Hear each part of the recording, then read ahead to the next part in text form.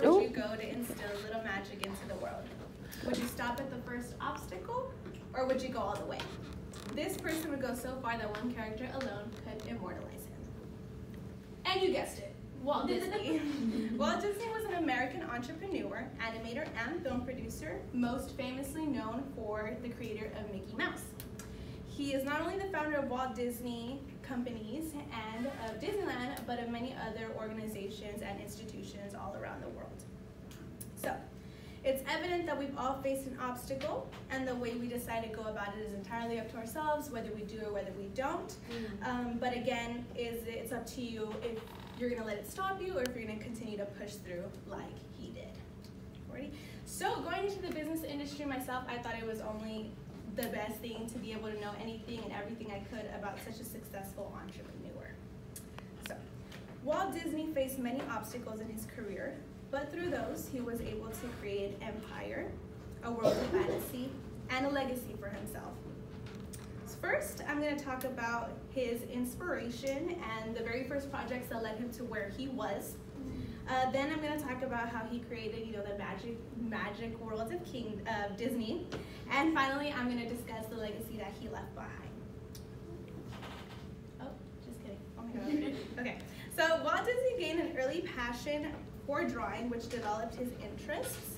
And at the young age of 18, he already had jobs as an illustrator, which he continued to do for theater programs and catalogs. So when he left the Kansas Film Ad Company that he was with, that's when he decided that he wanted to be a professional animator. So he went to go do his own thing and created with his own studio called Laugh-O-Grams. And what that was black and white animated shorts based on fairy tales.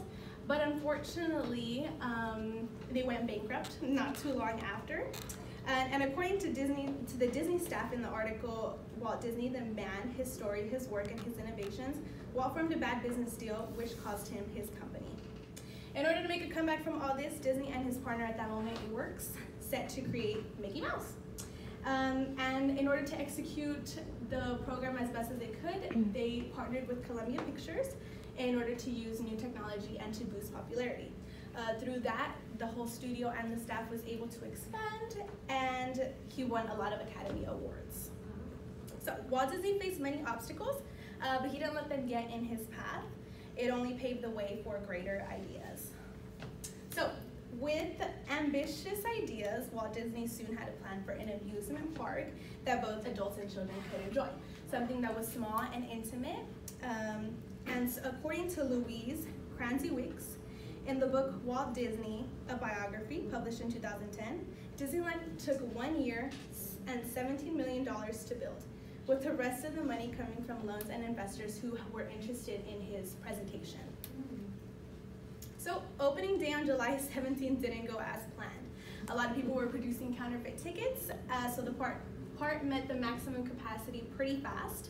And in a year, there was no way they would be able to get all of that done. So there were some parts of the park that were unfinished, which led to rides breaking down and eventually a gas leak.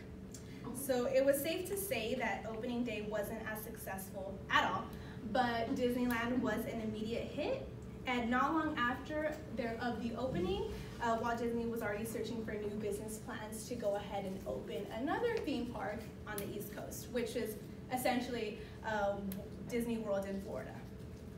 So all good things come to an end, but his legacy and what he provided for the industry still stands.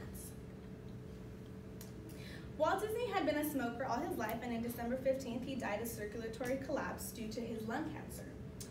According to Neil Gabler in an article, Walt Disney, a visionary who was crazy like a mouse, published in 2015, Disney was described as a corporate visionary whose aversion to typical business practice led to the colossus that is the Walt Disney Company.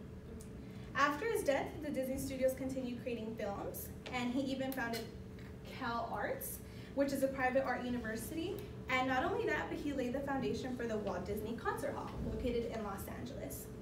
His pursuits are what allowed many upcoming artists to strive. Unfortunately, Walt Disney passed before the opening of Disney World in Florida, but the company that was used to create the whole Disneyland franchise is called WED Enterprises, which is based on Imagineers. and they have learned new ways to instill technology into theme parks, and at the moment they're still active. To this day, now it is estimated that businesses such as Walt Disney Animations, Pictures, Records, Studios, Interactive, and Disney Nature are worth $35 billion. Okay, so after taking you through his projects and creations, I just wanted to go ahead and wrap it up.